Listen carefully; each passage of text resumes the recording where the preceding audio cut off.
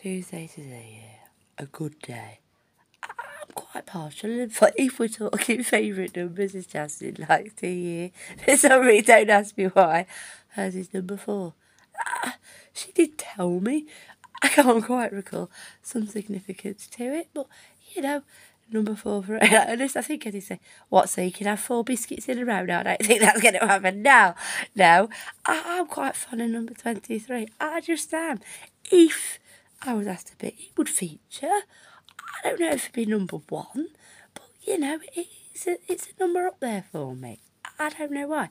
Anyway, so the thing is, it is the 23rd, ain't it, today? I didn't have to, I know. It's the 23rd of May, 2023, you see. And it's a good day because it's Tuesday, ain't a bad day for me, Tuesdays, typically. You know, as they go, a general rule, they're okay Tuesdays to me. But Rolf Harris is dead. Yes. So I'm quite over the moon at that fact, I think. You're high. The reason I'm talking about it being Tuesday, you know, having awareness of what day of the week it is, therefore Wednesday tomorrow. But Jasmine, you know, it must be about a month or so ago now, yeah. Thursday is our detention day, our weeklies. We only have it once a week.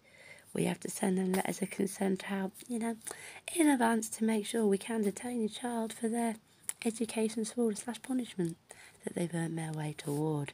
But she ain't featured since. She honestly hasn't. What I did, I don't know. She enjoyed it. She said so in the feedback form. She's like, oh, did you? Okay. You're going to give me 5 stars? He said, go ahead. Anyway, I said to Jazz, oh, it must have been a couple of weeks ago now. Yes.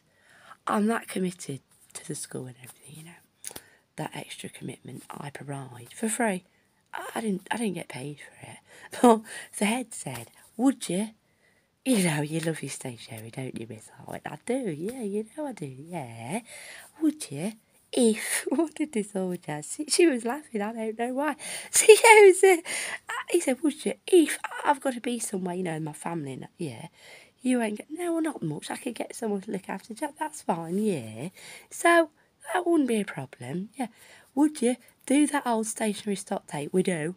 You know, quite not well, when we should, just so we could document it for old Ofsted, but we're not nicking the pencil, you know. Would you do that? Yeah, no problem. So I stayed after school. I was fine, and nobody else, I wasn't, this is the thing, I wasn't alone. Because he says, this is where, well, I thought, you know, it depends on what they're like, but why not?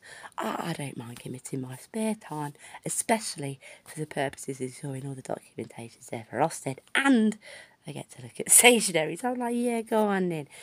How would you feel about this? You know that old, yeah, it's a bit Ricky, yes. Oh, they're giving you the go-ahead for the budget. Oh, I say. Oh, and Mr. Maintenance is coming to fit it, and I'll be there just to make sure we don't nick the rubbers. Okay, then. So I did this. As I say, it was a couple of weeks ago.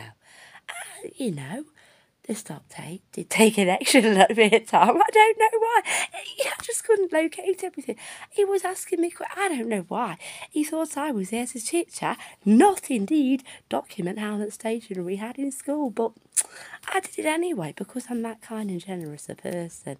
It's just how fucking shy today, man. She says, why? I said, I don't know. I don't know. It must have been that late. I had, you know, when I did that start saying Jack, you know, I had to double up and supervise Mr. Maintenance on my own. I was tired. It was a tough job, but somebody had to do it. I think it was the fact. I was like, oh, come on, it's got to be somewhere. You know, that missing rubber.